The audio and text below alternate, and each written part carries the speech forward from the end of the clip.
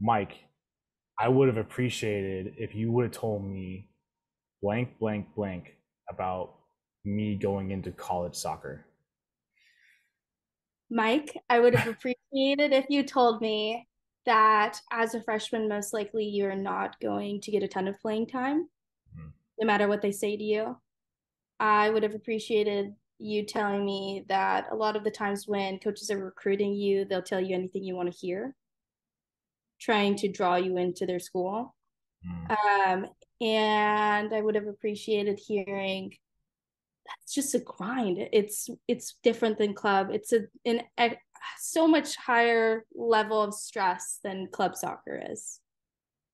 And obviously, I know it's not one stress, but what made it so stressful?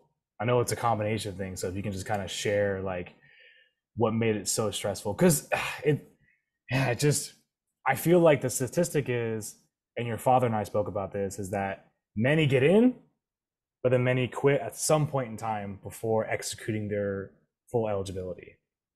So I guess part of the thing I want to do is to help prepare people so they can adapt. And again, not necessarily like be able to have success every single time, but then to be able to like work it out, maybe have that conversation with the coach or think about all these different things. But what made it so stressful for you? It was so many things. Yeah. One, I am very much a homebody. I Mm, am very family oriented. Being super far away from my family for that long of a time was really difficult for me. mm, Um, Not having my support system constantly with me was really tough for me.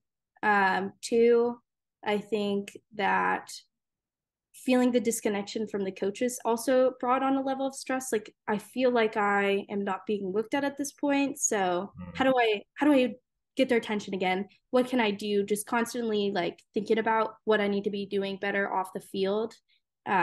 Which leads me into my third reason, like never being able to truly relax. mm. Like soccer was always on the back of my mind, whether we were running the fitness test on Monday or if we had weights at 6 a.m. on Monday or whatever it was, or what drills are we going to be doing? It was constantly on my mind, but it wasn't in a good way. Mm. It was just a stressor that was constant. And I would say, yeah, those are the three main reasons it was really tough for me at first.